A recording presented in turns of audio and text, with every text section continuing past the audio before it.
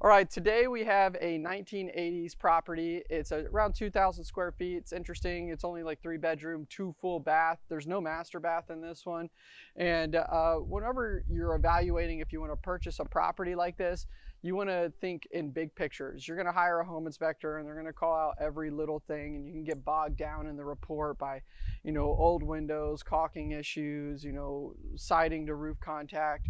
But really what you want to focus on is the big ticket items: roof, HVAC, plumbing, your electrical, your panel box, and everything else is, I don't know, it doesn't really matter. It's really what's going to cost you the most amount of money. So let's evaluate this property. Inspector Dave is here with us. You'll see him in the background, and just try to get an idea of how much this is going to cost or what burden this is going to put on the buyer as they move in, and give them the big picture of what's important on this property.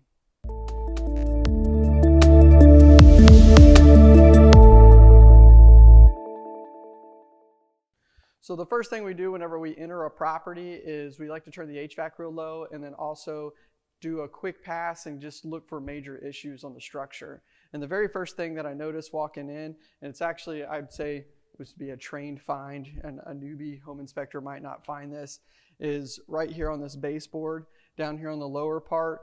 It's kind of hard to see, and why I like to really use a bright flashlight is you can kind of see some rippling right above this brand new baseboard. So you have a 1980s property, you got some weird damage down there, and you have a brand new baseboard. You're like, okay, flippers, what are you trying to hide here? So as I got a little bit closer, you could kind of see if I push on the wall here, it bows, and then you can see actually it's bowing through here. So as a home inspector, you can't cut a hole in this wall. They won't let us. So we opened up this plate, and the reason why I did this is if this was termites, I might catch some mud or some tubes in here. I didn't find that. So the next, and then I'll pound on the wall too, to see if I hear any like crumbling noise or anything from the mud tubes falling out of place. And I didn't get that either. So the next thing is, if it's not termites, it's probably water. So let's go outside and try to evaluate where the water could be coming from. And then also, you always want to look up, of course, and there's nothing above this. There's no bathroom or anything like that. So let's try to figure out where the water's coming from. So looking at the exterior of the structure right here, you can see where they've patched a lot of the siding, and they have fresh paint, and the paint's kind of spotty all over the place, and we have a lot of caulking around these windows, and you're like, it just sends off warning signs. Also, the siding is directly to the ground too as well. You want a minimum from hard surfaces of 2 inches with this type of siding, or it's gonna rot, and it's gonna rot and allow water to enter the structure. So we have 2 signs. You have siding to ground contact, which is an easy area for termites to get in, so it's harder for us to determine if it's termites or water. And then also you have water damage on the inside of the structure. So it looks like they've done some sort of repairs here, but I believe it hasn't rained in a little while, but I believe that's an easy area that we have some water intrusion. The other thing is with this siding here. This siding here is, it's actually kind of hard to tell because it's all paint and patched. I'll get some B-roll for you underneath, but this is masonite, and masonite is an older siding, and if they're not painting it, they have been, but you can actually start to see where it's starting to fray and damage. So one of the biggest items that they have so far is they have water penetration, and they have masonite siding, and that gets pretty pricey pretty quickly, for a price point of a property like this. What is this, in the mid 200s maybe? So you already have like, maybe a $8,000 bill of just replacing siding and fixing water damage on this whole side of the structure in the near future. It might not be immediate, but you're going to run into it pretty quickly. So the next thing that we do after we did like the looking for the major details on the inside, which that water was really the majority of it, water penetration on a property. There's some other little minor things that we might address here in a little bit, but the next thing is the roof. How's the structure shedding water? And you can see in the back here, this roof color looks pretty good. On the front side, it looks a lot worse. But what you want to look for a lot more is right here in this area. Let me get my laser pointer here. is you can start to see a lot of pitting in this area.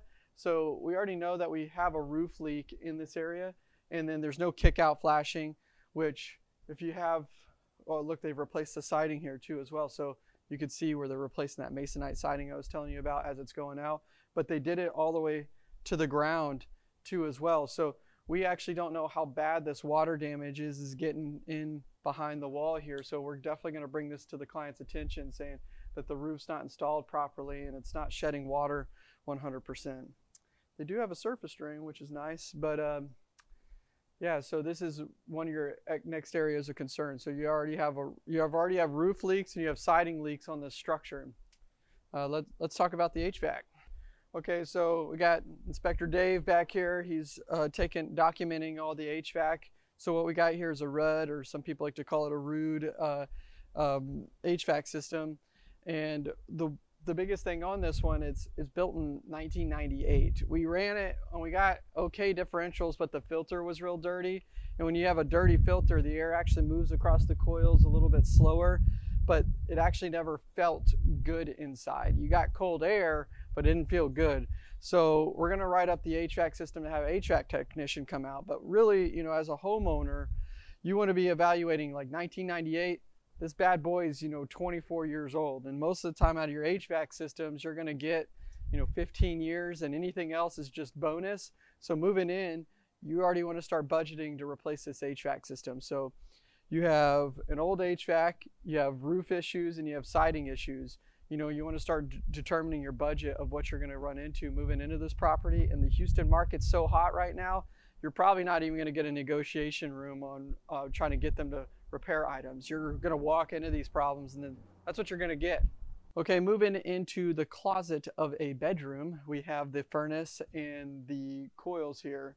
One thing to pay attention to is this is a gas furnace in a closet of a bedroom. So one of the most important things is you want to protect, this is actually a kid's room too, but protect the kids from carbon monoxide. So you want to have a weather strip door, which it is, and then also it needs to be self-closing.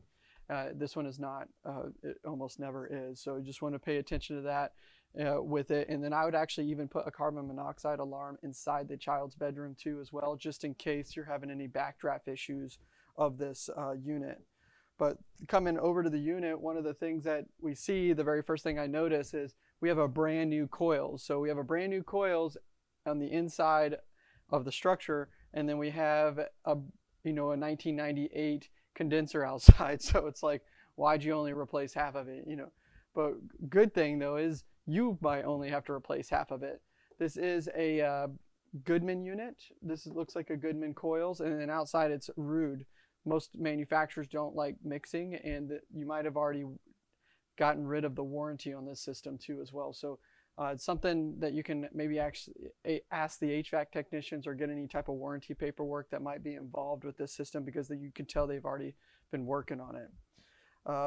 That being said, just moving on to the ductwork of the system, you have this old gray ductwork. If any sunlight hits this, it just literally falls apart. We'll head up to the attic next and take a look at it. But they've been using duct tape to use this. There's actually specific tape for duct work, and this duct tape is not enough. So this is obviously leaking and it's old, and you're gonna run into air leaks in this type of structure too as well. So, already thinking about it, you have HVAC issues, you have roof issues.